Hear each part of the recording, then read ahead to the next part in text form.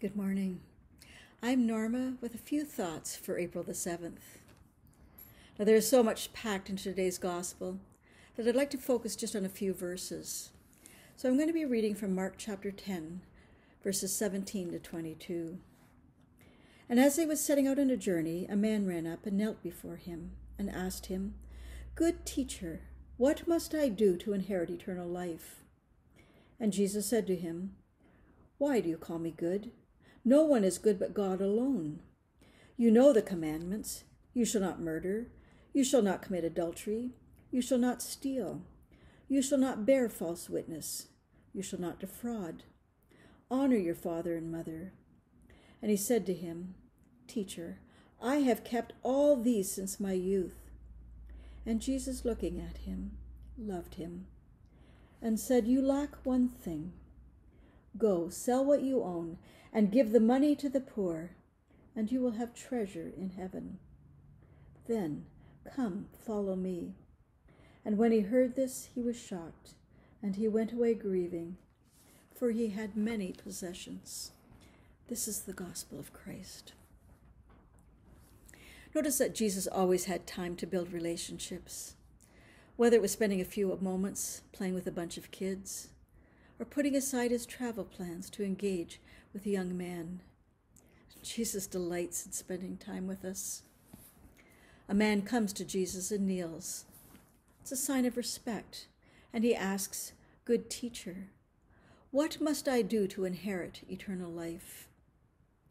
Now Jesus answers, "You know the commandments."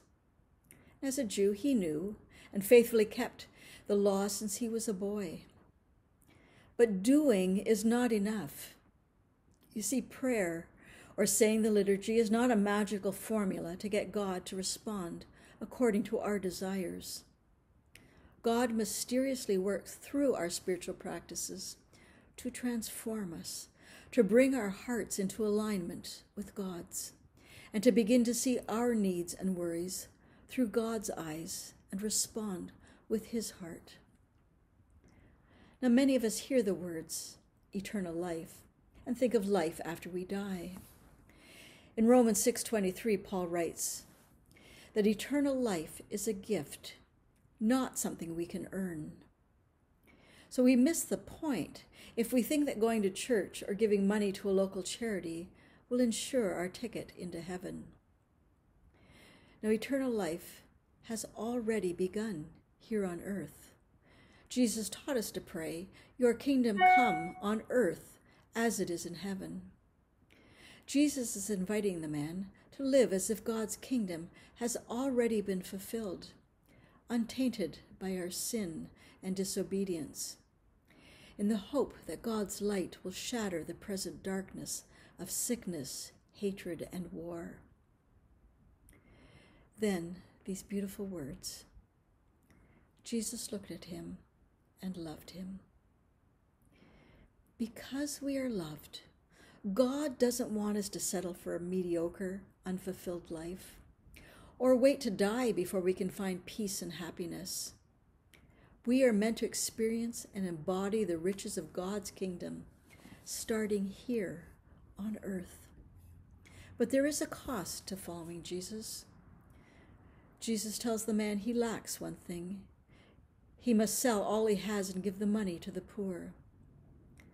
But this he was not willing to do, and he walked away grieving. Yet he must have understood that this attachment to his material wealth would prevent him from ever receiving the one thing his heart truly desired, a life that is free, full of joy and a deep sense of peace. These are the gifts God offers. Now, your attachment may not be to material things, but social status or valued relationships. Now, there's nothing wrong with any of these things, but if we trust them for our happiness, like the young man, we will be left grieving when we lose our source of income or a relationship that is severed. This is the point when Jesus looks on us with love and invites us to experience the fullness of life in him and then to share from the abundance of all we've been blessed with. Please pray with me. Eternal God, with you all things are possible. Equip us to become kingdom builders.